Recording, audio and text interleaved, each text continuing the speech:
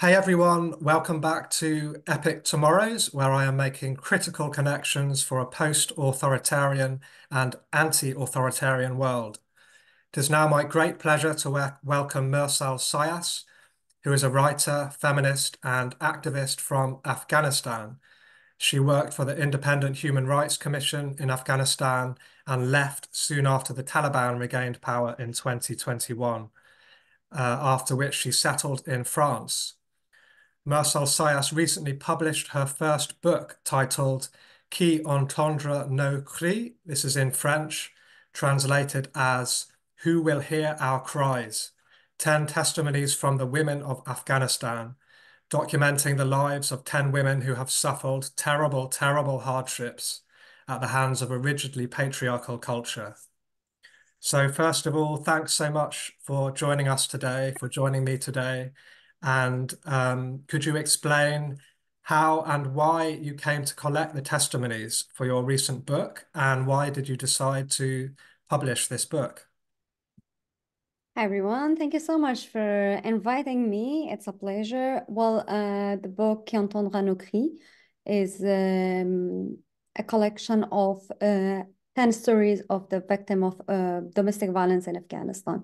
I collected the stories while I was working with Afghanistan Independent Human Rights Commission since 2017 and the day I left Afghanistan. I met those women in shelters, prisons, hospitals, and other places that their rights might be violated in Afghanistan. And also, they were coming to Human Rights Commission for seeking aids and to receive help and support from us while we were working with the Human Rights Commission. That's how I collected the stories. But how and why I thought about publishing this book. While I left Afghanistan, I brought nothing with myself, just my computer and a hard disk. So that is when I arrived here, I had always this feeling of being guilty for leaving Afghanistan behind, for leaving those women behind, and also I was thinking to do something for them. And there was the thing that occurred in my mind, and I thought, okay, this is the opportunity, and this is what I can do. Now I'm alone here. Now I left everyone behind, my family, my children, my life, my nostalgia, everything behind. But how can I survive? Well, I could survive with doing something back for the country. So this is why I decided to write this book. Yeah. Wow, that's really amazing. That's really amazing. Um, could you explain why you went to France? And also, will there be an English translation of the book? For being France, there isn't any specific reason. That was the first option I had. When the Afghanistan collapsed, and we were so confused what to do, what will come next, and all of us, my colleagues, the other human rights defenders, the journalists, everyone was so concerned about what will happen. What can we do? All of us, we were waiting for the Taliban to knock our doors and come inside and try to investigate. And there was a very horrible situation. But our office, Human Rights Commission, they made a list of all the colleagues and they sent to different embassies, different countries. And France came first. So I came to France right 2 or 3 days after the Taliban. There was a reason for the translation of the book. I would love to translate it in English because there is a lot of audience who is asking every day for the English translation, and they're interested into the book and they want to read it as soon as possible. The book has been published on January 17th of January 2024, which is quite new. Yeah, So we didn't negotiate with any other publisher yet, or the English publishers, they didn't come to us, at least for now. So we're looking forward to translating this into English as soon as we can, and also in Farsi, our own language, for the sure. Afghanistan audiences. Great, that's great. Please, can you explain your journey as a female activist and writer over the years? When did you first identify as a writer, and when did you first identify as an activist? Well, it's quite a journey. I sacrificed everything for for being a human rights activist. Not a human rights activist to, first of all, to work with Human Rights Commission because I'm coming from a family, it's very religious, and well, I cannot say my, for example, my parents or my father, from my father's side, they were not that much restricted, but still we had a lot of limitations for us as women, as daughters, as wife, and as not as a woman, not as a human. So I studied Islamic law, and then before that, I was working with Noor TV, which is a TV network in Afghanistan. I was a news presenter in Farsi language. So, but during it was during my education when I got engaged. My ex husband, he didn't want me to work with this TV because he didn't want me to be seen by the people, and like that I quit my job and I continue my studies as in law. So I finished my school or my university, and then I after 1 year when I was a mother during my studies, I was still I was studying at university, and I had my first child, and then I was graduated, and after 1 year and a half, and I find this job at Human Rights Commission. So my ex-husband, he didn't want me to work there, obviously, and I struggled a lot for that work. And today I was talking with a friend, which was funny, and well, by the time we forgot how we struggle for having things or for doing things, for this job I was not allowed to do. I was not allowed to go to the area. I was not allowed to travel. I was not allowed to. I was just allowed to go to the office on time and come back home on time, and to have my children first of my child with me first of all, and then I had another child. Also, my office was so supportive. They knew how hard I am working, but still there was some competitions, and people didn't want to me be there as well. I was feeling this double pressure inside the family and also at the office. I couldn't tell to my colleagues I'm not allowed to go to the places that the things are happening or Okay. the cases are happening, or I cannot travel because I was so ashamed of that. As Oh, a free woman, as an independent woman, I'm not allowed to do this, or my yeah. ex-husband isn't, he doesn't let me. It was so against my dignity, and I couldn't explain this. So, but there was also pressure on me from the office. No, you have to go, you have to do this. So I struggled a lot with this for the years, and well, I worked with all those difficulties, and I had my second child, my daughter, on that time. I was 21 years old when I had my daughter, and I was 19, 20 when I had my son. So with all those things, I try to not quit because I always believe for a woman being independent financially is so important. That is more important than anything in the world. If we don't want to be like hostages, or we want to be free, we want to do the things on our way, or we want to be recognized as human, as equal, or we have the power or equal rights, we have to do something for ourselves. We have to earn money. We have to participate in financial things. So Sure. I don't quit my job. This was the journey. Before Human Rights Commission, I was thinking about equality, about gender equality, about feminism, and all those concepts. But with Human Rights Commission, I became more aware. With seeing all those women, how they were suffering because of this patriarchal system that was going on in Afghanistan. We had a so-called democratic country. We had equal law for the men and women, but in practice there was nothing at all.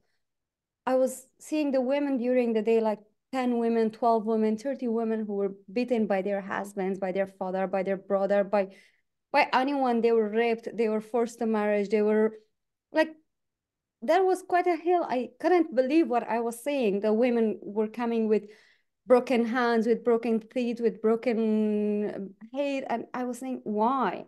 I was questioning why and for what.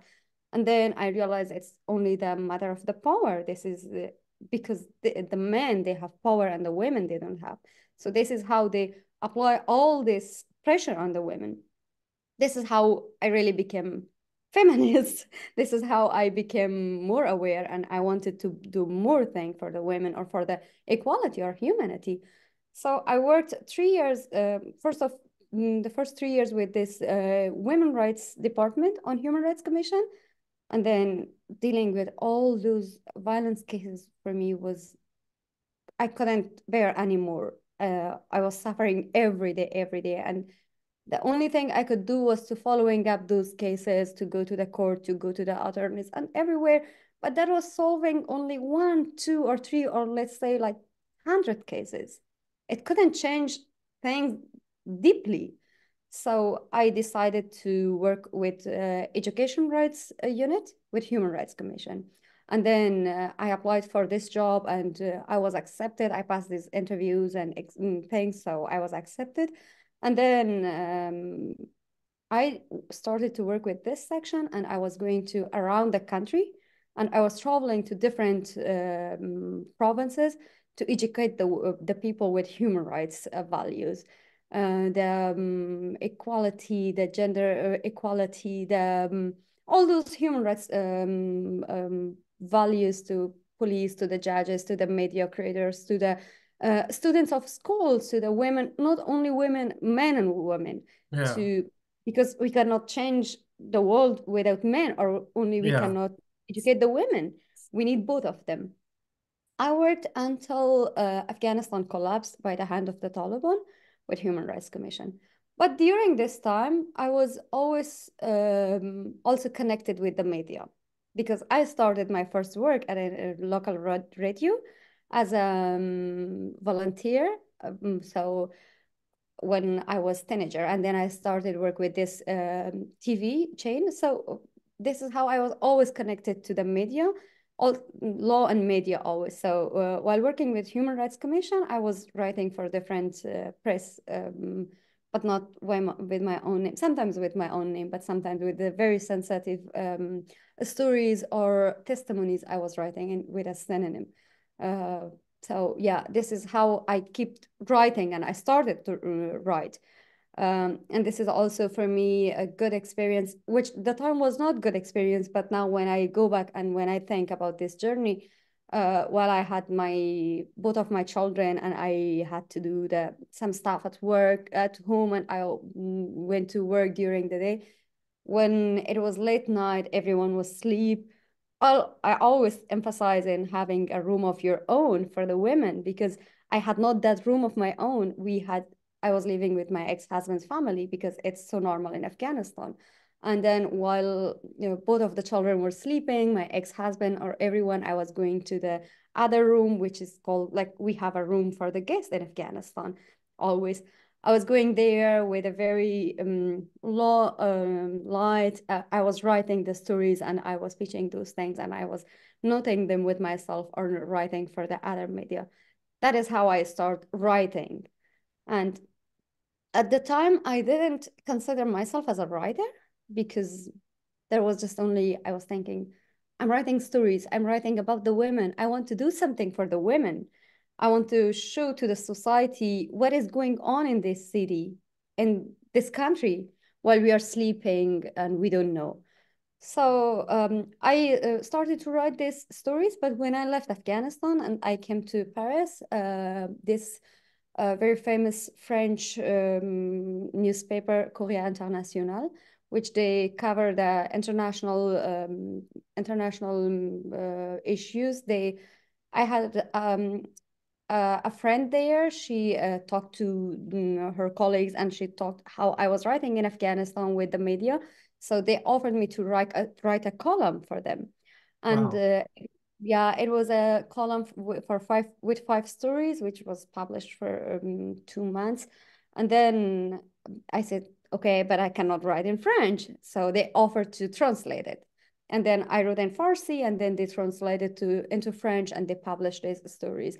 And I was quite shocked by that, because I was receiving emails, message on Twitter, Facebook, everywhere from different people and different categories to and they were appreciating this column, and they wanted to read this.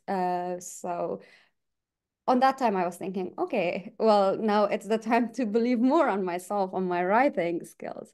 And because before that, I was for my office formally, I was writing the reports, the formal reports, administratives, and things. But this time, I accepted this. Okay, I have this skill as well, and I Yeah. started writing as soon as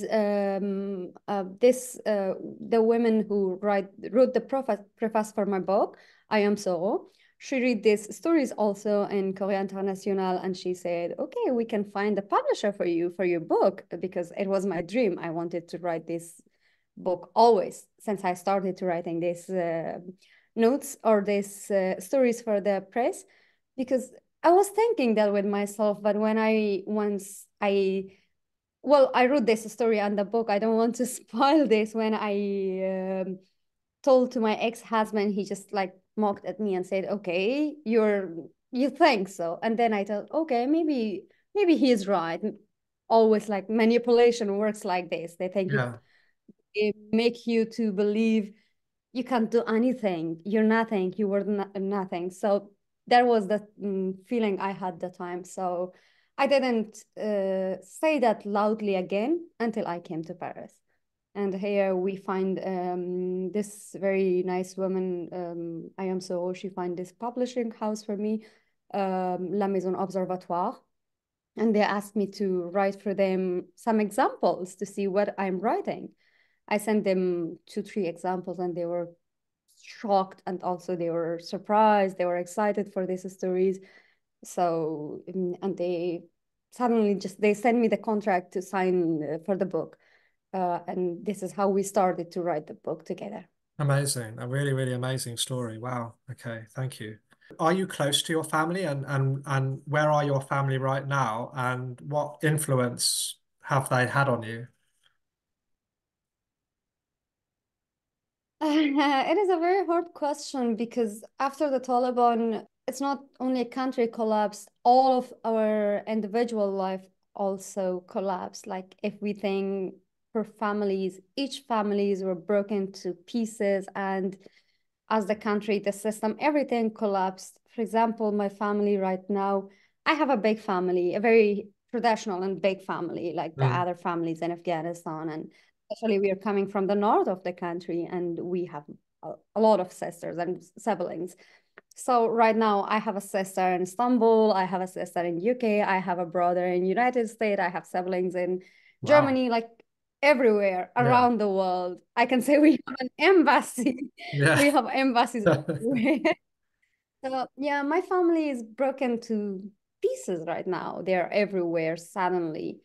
And my parents are alone in Afghanistan, and also my children, they're back in the country. Well, that's what it is. But I have some siblings here in Europe. I can visit them time to time, and they came recently. Actually, they were stuck in Pakistan and in Iran, like other people, like the other Afghanistan people right now, who are there, and they suffered from this long and non-stop process. So right now, some of them are close to me in Germany. Yeah. But my family, they are, for example, my parents, there is some paradox. Um, my father is very well educated, open-minded. My mother are nice. They can understand me, but still they are under influence of the country, the Sure. situation. Um, Still, for example, my father is a man, and they grew up, and he's now older, and on that country, on that system, and my mother as well. So they're so proud of my book, what I'm doing, everything I have done. They supported me for my divorce, which is a very hard and huge thing in Afghanistan. Okay. So, but they supported me. They helped me Right. through this process, even though they were not agreed for a while. But right now they're asking me to wear my scarf, which I don't like. They accept this, but they always mention this. Okay, everything you're doing is great, but if you wear your scarf, it would be better. They always mention this. So, but I know this is the gap of culture, distance of understanding and the generation. So sometimes you're happy, sometimes you're dealing with this. But I receive quite good messages from my father. He always talks about my handwriting in Farsi, and yeah, he's so That's proud of nice. that. Everybody has some issues with their parents, I think. Well, this isn't for now. This isn't issue because they accepted a lot. They have changed a lot, and for them, as traditional and very religious people, this was quite a lot. This Yeah, change, all these yeah, things that I brought to them, it was quite a lot. of course. Yeah. So do you speak to your children regularly, if you don't mind me asking? No, for sure, it's okay. I talk to them. I try to talk to them every day, but sometimes as they're children and they are playing, they are not interested. Sometimes they want to talk, sometimes more. But we try to keep this contact forever, or as we can, as as possible as we can do this. We try to Yeah, talk through WhatsApp every day and to yeah. see each other. Well, now they're more, they grow up more and fast, but still, when I dream, I see them as the age I left Afghanistan. My son was 5 and my daughter was 3. Whenever I dream about them, I saw them, they're small and they're 5 and 3. But when I talk to them now, they grew up so fast. Do you hope that they will leave Afghanistan one day and be with you, or you don't know? I really don't know.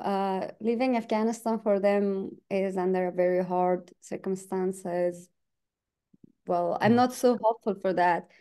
I'm disappointed somehow, but somehow maybe I am more hopeful of a free country from the Taliban. Sure.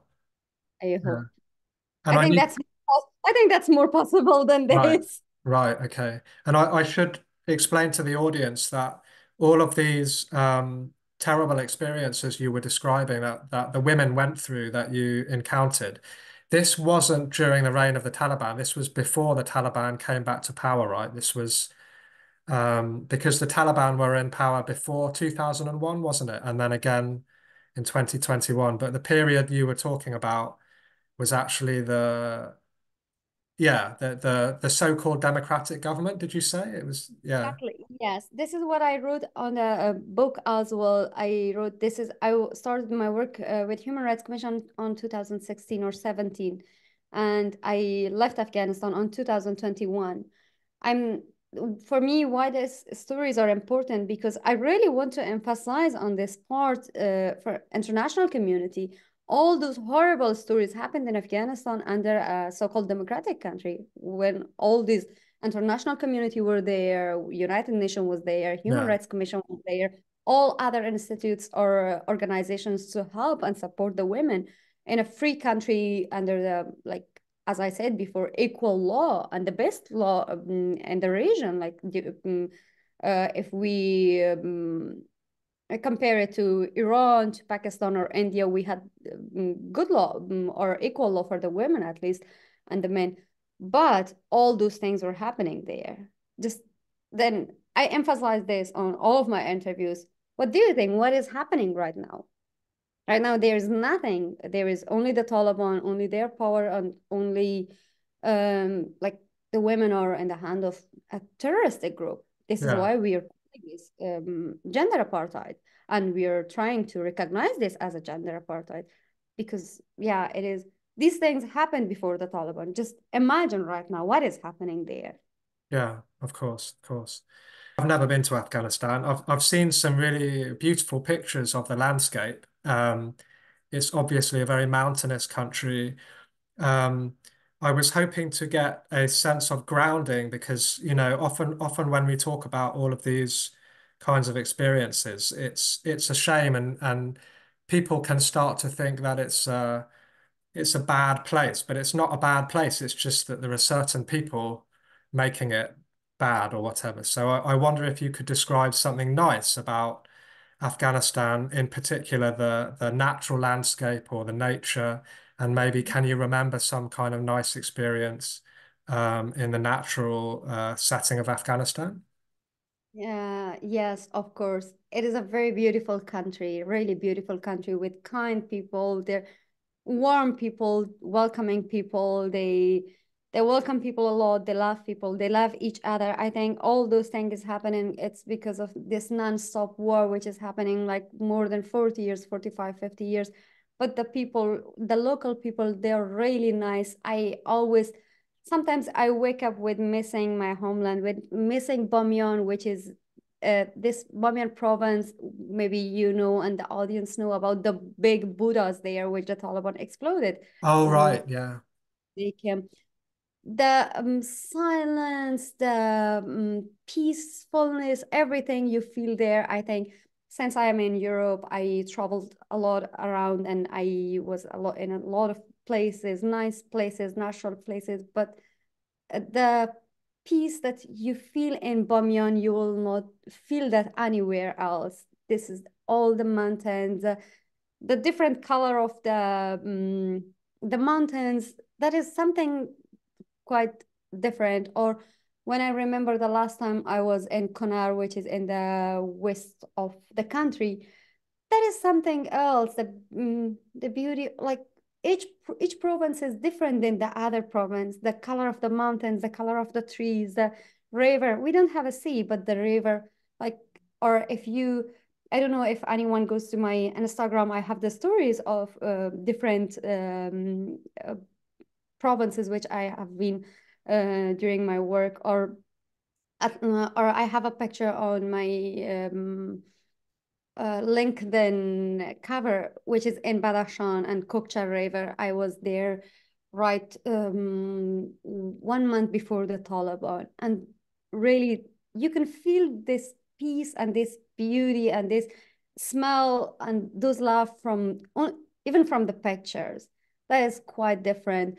Maybe I feel this way because this is my homeland, this is my country, but I believe anyone who went to Afghanistan, they are fall in love with the Bamyan, they are fall in love with Badakhshan, with the beauty of the Badakhshani girls. They're so famous for their beauty. Or um, I think this is quite a beautiful country. If we have peace there one day, if we can go to Nuristan, anyone who thinks about Nuristan, they become excited. That is a very beautiful and pure nature province in Afghanistan. That's great. That's really great. Thank you. In your recent interview for France 24, it was mentioned that you are currently working on some fiction, but I think there wasn't time in that interview to go any further. But can you explain what is this fiction that you are working on? Uh, well, I don't want to spoil it. Okay. um, well, as I have been always multitasker, that is something I sometimes I'm not so comfortable with it because I need to do things, a lot of things. Yeah. I'm Currently I'm working for Afghanistan International Radio as a producer and presenter, which I produce programs on human rights and women rights in Afghanistan and the situation, and I do the news also.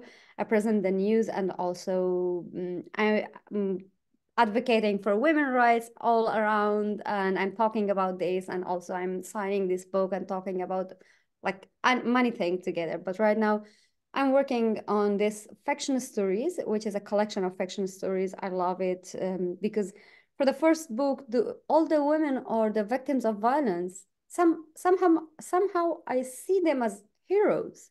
I wrote that on the book that it is true. I'm impressed by Simone de Beauvoir, or I am impressed by Virginia Woolf, or Simone V in France, which is very famous, and I appreciate them. But still, I'm impressed more by these women who are coming and asking for support. They're asking for help. Let's imagine they're uneducated, most of them, but they know how to ask for help or how to protect themselves and know the inequality. So I'm in this second book, I'm trying to represent or to introduce the very famous the the poets that were in Afghanistan, but we never know about them. We know their brothers, we know their families, but we don't hear about them. So I'm trying to work on these heroes on the women in Afghanistan who are really heroes, who I'm inspired by them. And but I would do this by an affection story, and I will bring many women from different generations together. Maybe in one table they will have on a table a coffee together, maybe from Afghanistan in Paris, or we don't know where, somewhere in this planet. This is one thing I'm working on it. And the other thing that I started that since I'm in France. Uh, well, I started this actually when I was in Afghanistan and traveling around and I couldn't see my children. But since I'm in France and in Paris, I'm writing letters to them. I'm writing letters for my children, but I never send them because they cannot read it. And Wow. also, it's not the time for them to read those things. But we know we will, all of us, we will be one day judged by our beloved ones. And for my children, maybe they will also have this feeling one day. And yeah, right now I'm writing these letters and also I'm thinking about publishing this. Wow, that's amazing. That's really amazing. I'd really look forward to reading the stories in particular. When do you think your collection of stories will be ready to read for the public? Well, as I don't have a deadline like I had for my book, it might take a while. That's okay. So you mentioned you are still involved in some human rights work, um, including on an international radio station. Can you explain more about that and how does that link to women who are still in Afghanistan? Do you have much contact with women who are in Afghanistan or anyone who is in Afghanistan at the moment? Well, first of all, when I was in Afghanistan and working with Afghanistan Independent Human Rights Commission, that was my job. That was not something activism. That Yeah, was a job that I was doing, going to educating the people or to making advocacy or changing the law or bring the more emphasize on women rights and the violences in Afghanistan and revising or monitoring the laws that were issuing in Afghanistan. That was my job, like a job that I had to sure, do, sure, and I sure. did. But since I'm in Europe, I made this not as a job, but as a responsibility, like something I'm not paid for. But I think I have to do this for the women, for the equality, for the women who are back in the country and they can do anything. The women, the Afghanistan women, the protesters, they went to the roads and they protested against the Taliban. And I was thinking, why should I stay here calm and comfortable and not doing something? So this is how I became activist. My job changed to activism because I know the conventions, I know the human rights, I know the women rights. So this is how now I'm speaking around about Afghanistan and women and the situation in different platforms in European Parliament. And I spoke in European Parliament, as you may saw, or different conferences in different countries. So that is what I am talking about, and also how my current job depends to human rights. I'm working for Afghanistan International Network, which is a network based in UK. We have this Afghanistan International and Iran International media. So in Afghanistan International, we have a TV, we have a website, digital media, and also we have this radio station. I'm working for the radio station, and yes, still I'm connected to my friends, to my families, to different people in Afghanistan. They found us any way they can, because right now in Afghanistan, people are trying to do something for themselves, so they contact us as well. We have these phone numbers, particular phone numbers on our website and Facebook and social media, so they Right. can contact us and they send us videos, they send us I see. articles, videos, anything. And for this radio, yes, we are trying to cover the things that is not being covered by the media in Afghanistan right now.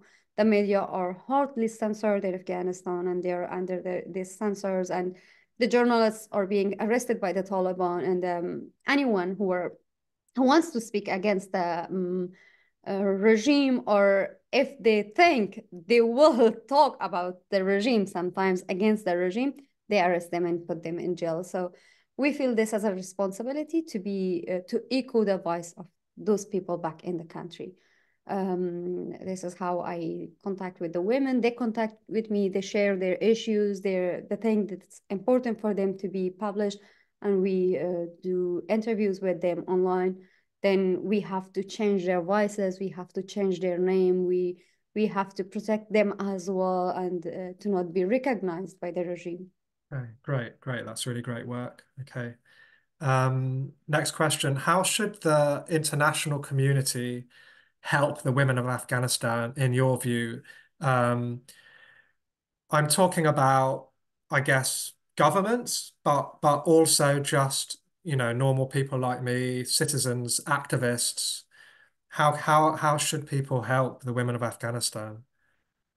Uh, well, currently the world is messed up.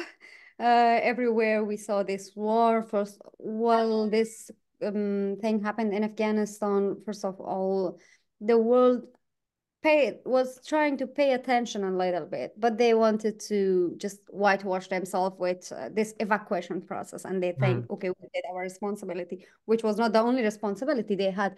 With all those weapons they left for the Taliban, they are back in the right. country. So, but after that, with the Ukraine crisis and with the Iran revolution of the women, and also with this Gaza crisis, of course, people, which is horrible. I accept this is horrible and horrible. There can be nothing horrible than that. So, but still, all the world forgot about the women in Afghanistan. They're forgetting that the Hibatullah, the leader of the Taliban, a few days ago, he said, we know this is against your democracy, but we will stone the women tomorrow. He said this to the Western countries. And today they also emphasize on stoning and also to the punishments, the cruel punishments, those things in Afghanistan. And they are doing this every day and every day. And the world is not taking and thinking about this. I think it's only for the governments, it's only their interest, the thing that they change they will not change anything if there isn't their own interest. But as individuals, we can change something. We can support people if we know there are people who need support. If we can, for example, provide a visa, scholarship, online courses, any kind of supports for the women in Afghanistan, we should support them. We should not abandon them. We should not just forget them simply. Talking about them is important. As citizens of different countries, to put pressures on your countries, like you're paying taxes for those countries, you're working for them, you're the citizens. You have to question their decisions. For example, United Nations, they have an election before, so they can vote for the people they know they are doing good things for the world, and they have to use their vote for good, not just being not taking responsibility or not taking about our country's politics. I think all these things for the individuals that will make change. Yeah, absolutely. Okay. Simple question. I think you kind of already answered this, but do you hope to return to Afghanistan one day? And I guess you would return to Afghanistan if the Taliban were no longer in power, right? Is that true? Yes. Yes, Yeah. true. Well, sometimes I'm disappointed, really, to going back to the country or after everything they have done to the country. They they really destroyed the country, all the system that was built in the past 20 years. In the past 20 years, they exploded the roads, the schools, the hospitals. They killed the students inside the universities. They killed the civilians in the hospitals, the children that were supposed to be born, their mothers, all of them. They just killed them, and they are not responsible for that today. And today, when they came to the power, they just still they're killing the people.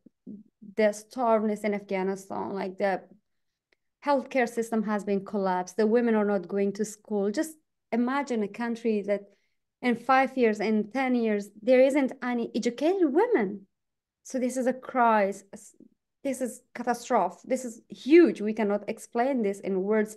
So I think with all those things, if they continue to stay, I'm hopeless. I will not go back, definitely. I will Yeah. not live under an apartheid regime. I will not Yeah. live under a regime like that for nothing, for nothing. Like Yeah. nothing will change this decision, not even leaving my family behind or anything else. It will not be changed one day. But yes, maybe the day that Afghanistan is free, maybe I will return tomorrow to to be back on my country, to work back and to do something for all the mess up they have done, to do my Yeah. responsibility. I would love to go and do something. But right now I feel home here as well. Maybe after a while I will have two homes. I will think for both countries. Sure. To finish off with, I just wanted to ask you a really light-hearted question to finish with. So from your YouTube channel, I can see that you like cooking. You have this video where you're cooking, I think maybe with a friend or something, you're cooking a massive meal. So can you describe one of your favorite dishes from Afghanistan? Uh, well, when we are feminists or activists or independent women, society thinks or imagine we shouldn't cook or we can't cook. Or yes, the feminists shouldn't have family. They don't like children. They don't want to have children, or they are against the marriage or against the family institutes. But this is not true. Yes, as a feminist, I can cook and I cook well. I love for a while I hated because I was forced to cook. But Mm, now I love to cook for my friends, for my family, when I invite all of them. You might see on YouTube what I have done was haft mewa.